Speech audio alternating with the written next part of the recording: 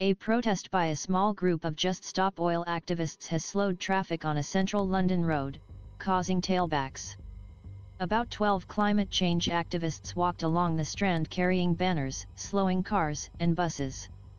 Another demonstration was held in Shepherd's Bush Green, West London, at the start of what is expected to be 2 weeks of action.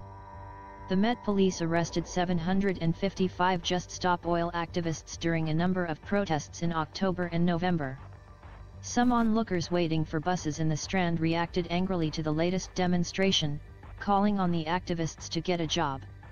One woman said she would miss her train home as the bus she needed to catch to get to the station had been held up in long traffic queues, while another said the delay meant she would be half an hour late for work.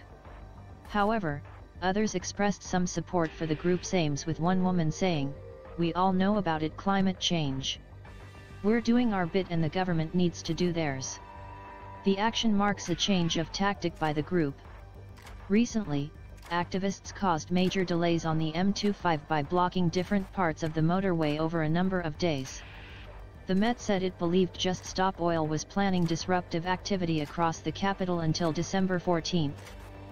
Assistant Commissioner Matt Twist told BBC Radio London demonstrators were looking to target major roads and roundabouts in and around the centre of London, and their intent is to cause maximum disruption to the travelling public. Protest is an absolute right in this country. But that doesn't give you a right to commit crime, he added. Just Stop Oil is calling on the government to end all new oil and gas projects to tackle climate change. Follow BBC London on Facebook, Twitter and Instagram. Send your story ideas to hellobbclondon@bbc.co.uk. The BBC is not responsible for the content of external sites.